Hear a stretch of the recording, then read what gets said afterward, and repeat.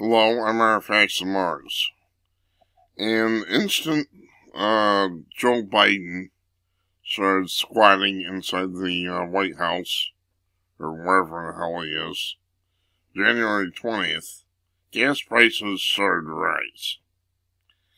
And I put the liberals on my chat group, this guy's causing gas prices to rise. Thanks a lot, Joe. And somebody came up with this article, which is mostly BS. I thought I would share it with you, which is why gas prices keep going up and how high they're likely to rise. Gas prices are coming back from the fraudemic with a vengeance. Now, the reason they're low is that Donald Trump had us energy independent. Imbeciles. When the Wuhan flu first hit last year, Americans hunkered down at home, demand for gasoline plunged, and prices dropped.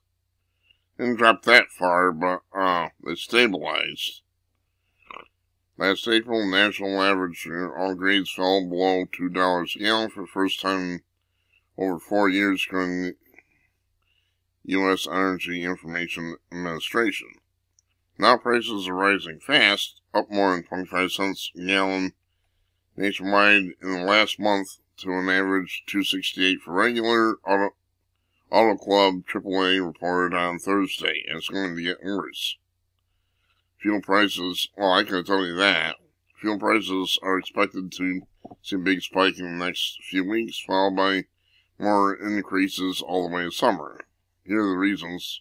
6 reasons why the gas prices are going up, plus predictions of how high they're likely to go, so you can start thinking about ways to save money to help pay for your costlier fill-ups. Crude oil prices are surging. I could have told you that. Let's look at the reasons they're giving. As with gasoline, the price of crude oil tanked last spring as the Wuhan flu wrecked economies and stopped people from traveling. That is a lie. You lie like a Romulan dog. It was the politicians that ruined economies. Prop up oil prices, OPEC cartel and its allies slashed oil production.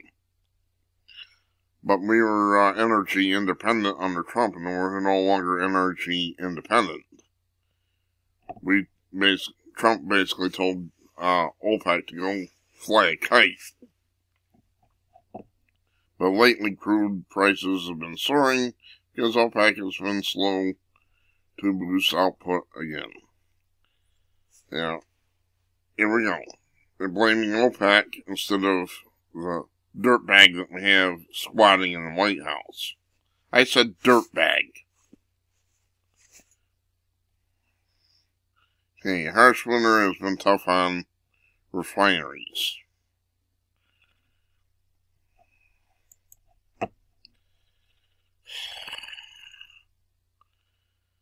There's at least some truth to this one.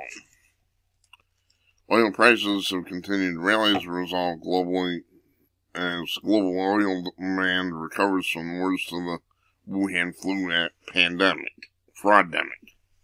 Now, extreme cold weather shutting refineries down, U.S. Motors just can't seem to catch a break, says gas buddy analyst Patrick DeHaan. Now there they go again, blaming the Wuhan flu. It has nothing to do with that.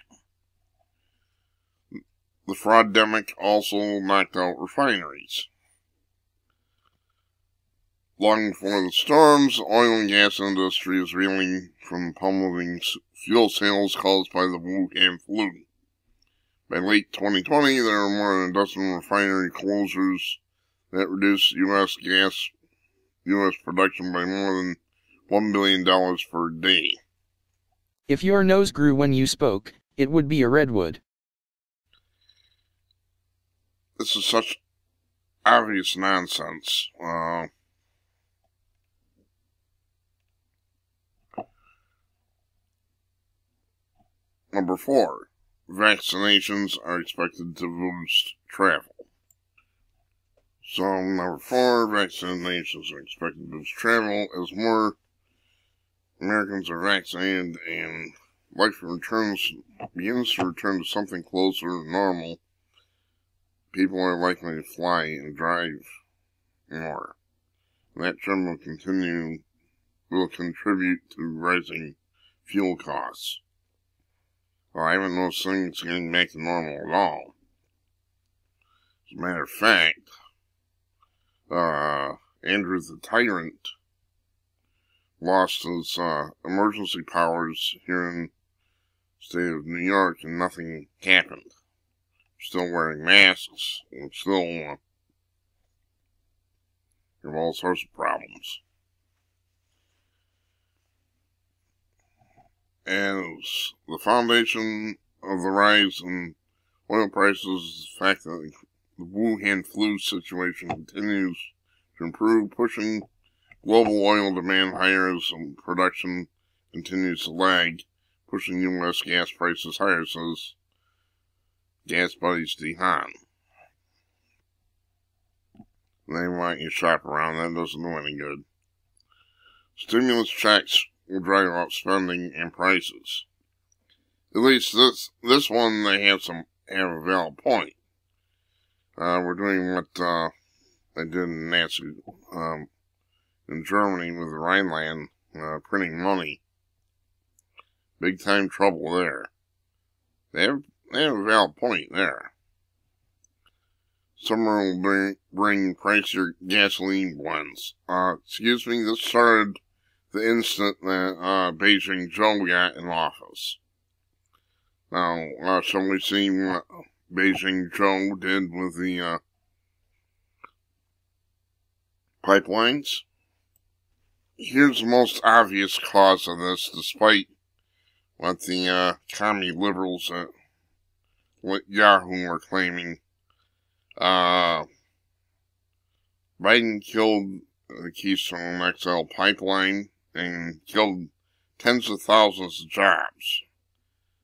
And, 24 hours later, the gas prices start to rise. I don't believe in coincidence.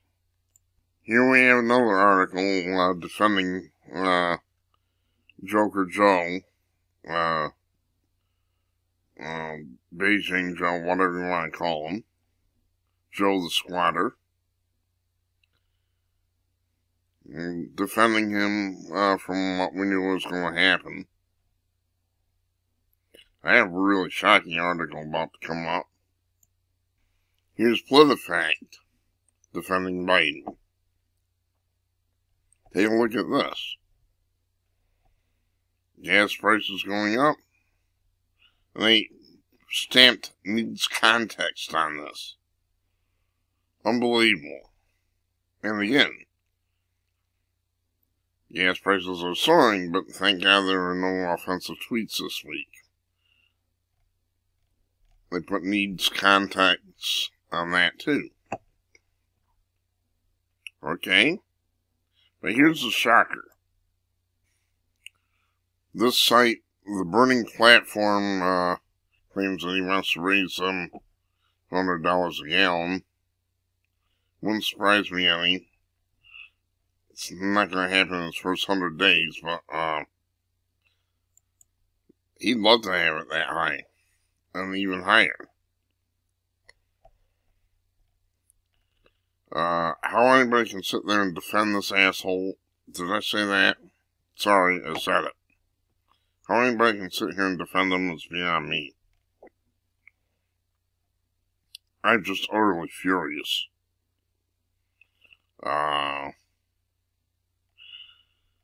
There's no question.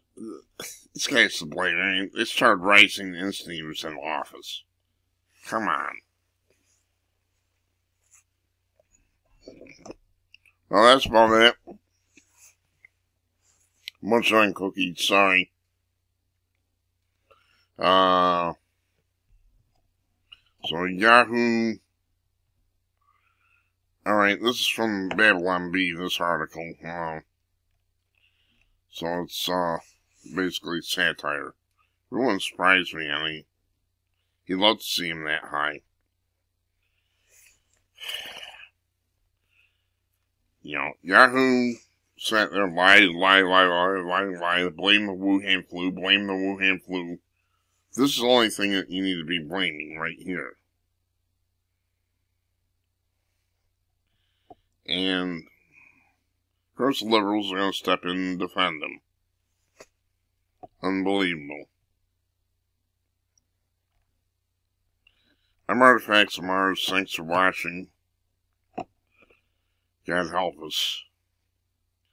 I went longer than I would have liked. It's complex.